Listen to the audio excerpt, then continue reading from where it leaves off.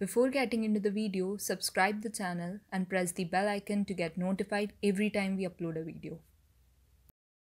Another very interesting function in Python is the lambda function. A lambda function is a small anonymous function.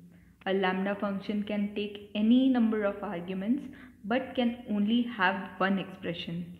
The syntax for this lambda expression or the function is that we first of all write the keyword lambda. After that we write an argument and then the expression which is associated to that particular argument. This expression is executed and the result is written.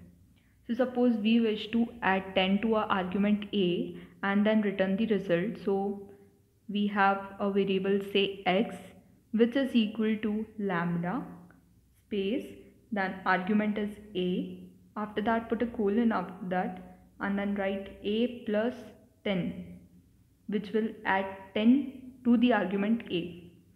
Now in the next line write print x, and suppose we wish to get the value of 5 after getting evaluated with the lambda function. So let us run this. It is giving us 15 as the output, which means it is working fine. Now lambda function can take any number of arguments. Suppose we wish to multiply two numbers. So we have x equal to lambda, then the arguments are a comma b. We have two arguments here and we wish to multiply these both, and after that put a colon and write the expression which is a into b. Then write print and x, and after that write 5 comma 6 or any number you wish to take.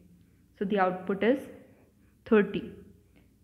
This is how optimized code and the very simplest code using lambda function works. Lambda function is more than just an anonymous function. It is helping us to optimize the code and run the code more efficiently without writing lengthy expressions. It just wrote the code in one line.